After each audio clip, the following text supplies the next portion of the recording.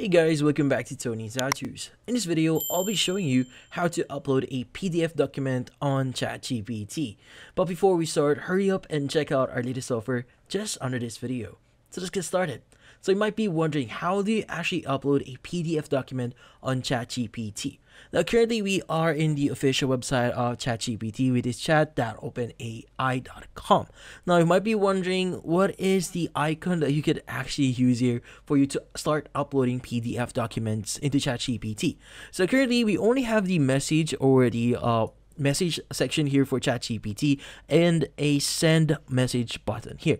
So in this case, for us to actually start using the PDF functions of ChatGPT here, we need to access a different website, because currently ChatGPT, or the version that we could actually access ChatGPT on, is currently very limited. So you can only input prompts here and you won't be able to upload files or do anything much on the official website here.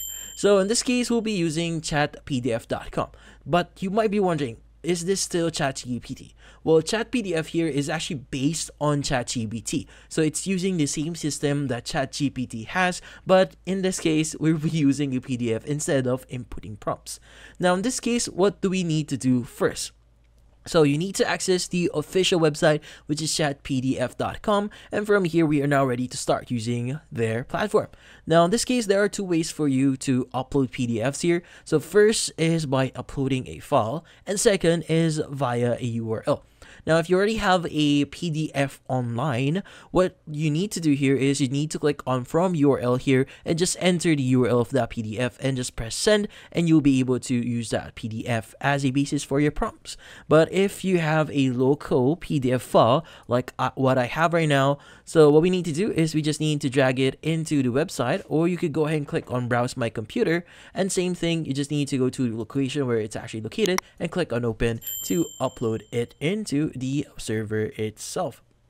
Now it's going to start analyzing our PDF here, and once it's actually completely analyzed, it's going to give us this prompt here. Now the left side is where the PDF is going to be located, and at the right side is where the chat section is going to be located. Now in this case, we could go ahead and just ask any question that we want to say here. So maybe I want to say, what are the effects of global warming? And just press on enter, and it's going to give you some details about it. In this case, they'll be extracting data from the PDF file that you have. And the great thing about this platform is whenever you hover over the specific numbers that you see here, you'll be able to locate where it's actually located or what the reference is in this specific section here, which is something really great because you'll be able to reference a specific section. Now, in this case, you could go ahead and start using the platform itself, and that's about it. So if you found this video helpful, hit the like and subscribe button and watch our next video.